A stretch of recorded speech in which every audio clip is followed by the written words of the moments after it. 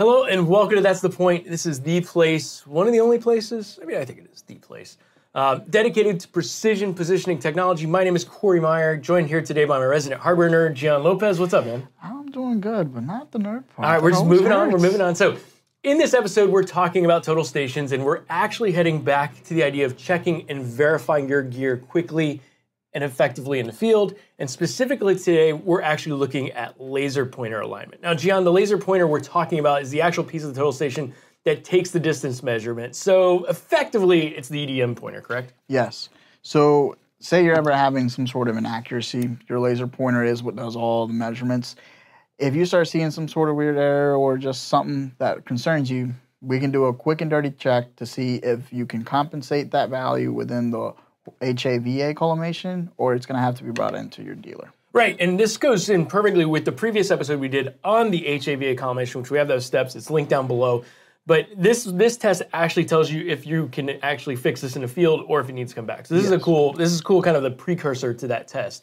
And you could, like Gian said, like you could be doing this for any number of reasons. Maybe your RTS took a knock or a bump, or you just want to install some best practices to be sure that your instrument is performing at factory specification.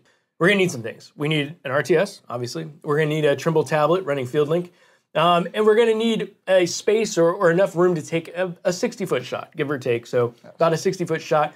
And we're going to also need a target or a place that we can mark on the wall. So a marker, pen, sheet of paper like we have here today.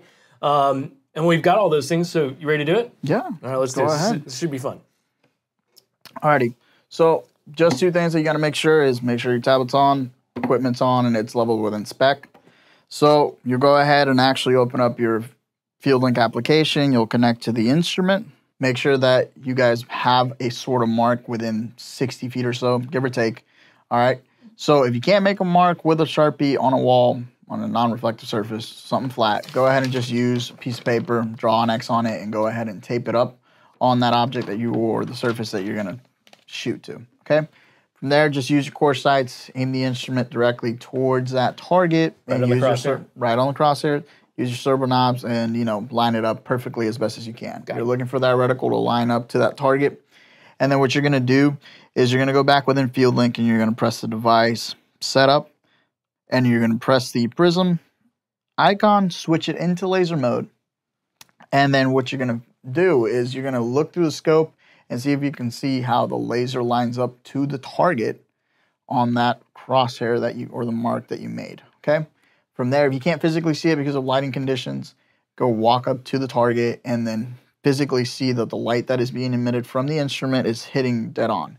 If it is off within an eighth, anywhere around that target of the center, you will be able to correct that or compensate for it with your HAVA collimation. Okay. If it's anything more than that, you are going to have to bring it into your local service dealer.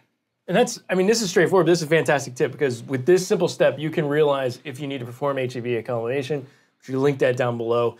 That's awesome. I mean, this is the kind of cool tips we like. Good job. You're welcome, man. New year, Thank new you for tips. having me. All right. So, and of course, if you have any questions, don't hesitate to reach out to your local Building Point representative. And don't forget, smash that subscribe button to stay up to date with all the latest tips, tricks, and pointers. John, thanks for doing another one. Yeah, thank you for having me, man. My favorite nerd. Thanks for watching. We'll see you next time on That's the Point.